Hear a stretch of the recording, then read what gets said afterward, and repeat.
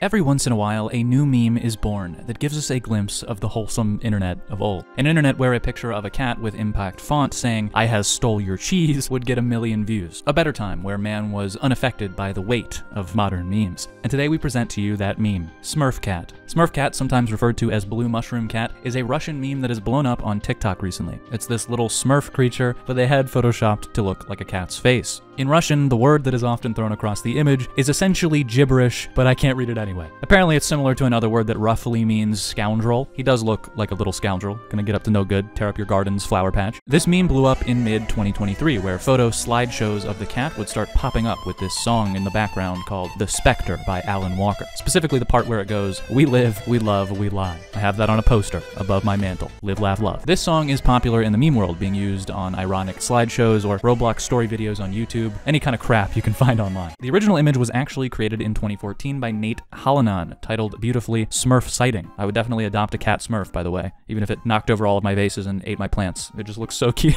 This image goes so hard, AI could never generate this beauty. Later, on August 26th, 2023, a TikToker would make a photo slideshow of the blue Smurf cat in different colors set to Keep Their Heads Ringin' by Dr. Dre. Now this is modern art. People would start making image memes of the cat walking the other way, mirrored saying "quieres." Memes were spreading everywhere, and people started making more and more image macros and even haunted mound art style remixes like this one with the epic troll face shirt. That would have gone so hard in 2010. Actually, no, this was never cool. Eventually, other animals and creatures started popping out of the woodwork to compete with Blue Smurf Cat's fame. Meet strawberry elephant. Now this is an animal I would eat, breaking my veganism to eat that elephant. The strawberry elephant is a photoshopped elephant that looks like it has a strawberry skin with a cute green strawberry stem hat. Remember that Alan Walker song? Well, they would use that for the strawberry elephant as well. This strawberry elephant Photoshop is from 2007, and it does look that way. I'm surprised there aren't 19 watermarks on it that say memeworld.com or something on the bottom corner. People used to make rage comic edits of this in like 2020, but now it's made its way to TikTok too. Pit against the Smurf cat in a battle of fates. Some people have even made pretty high quality edits, like this stylized edit by TikToker Conquestor, or this animation by Surgwerts, which sounds like I have marbles in my mouth.